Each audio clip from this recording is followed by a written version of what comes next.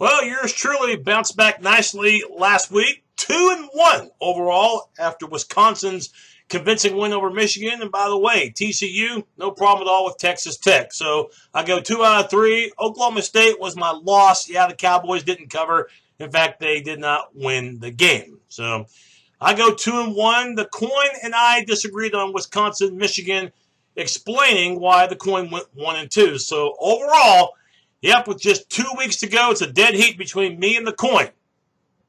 Let's find out who will survive. Yes, it is the final regular season week of the college football season, but don't forget, next week we'll also be picking conference championship games as well. We pick 3 games per week. If the coin lands on heads, like the favorite, tails, well, it's going to go with the underdog.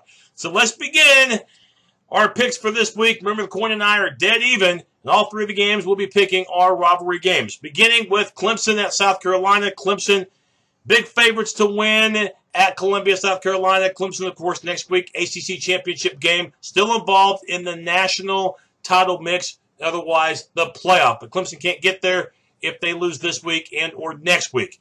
With Miami coming up next week, I know South Carolina's a rival. It's going to be hard for me to believe that Clemson will be putting all their chips in this game. Mentally, it's going to be hard for them to not think about Miami next week. So I think this game comes at a bad time. I think Clemson wins it, but I think it's going to be tougher than you might think against a decent South Carolina team. So give me the Gamecocks plus the 13.5. And the coin? The coin likes Clemson. I'm a trifle deaf in this ear. Speak a little louder next time. Let's go to Texas A&M at L.S.U.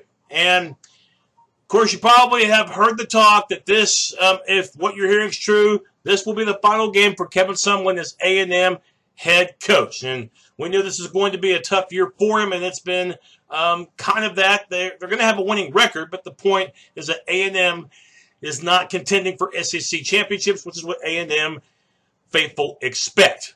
And by the way, you got to play LSU on the road. LSU's not a great team, but they're a good team. And A&M, since joining the SEC, has never beaten LSU, and I don't see that trend ending with A&M dealing with the fact that this most likely will be it for Kevin Sumlin. So give me LSU minus the 10, and the coin, it's going to take LSU.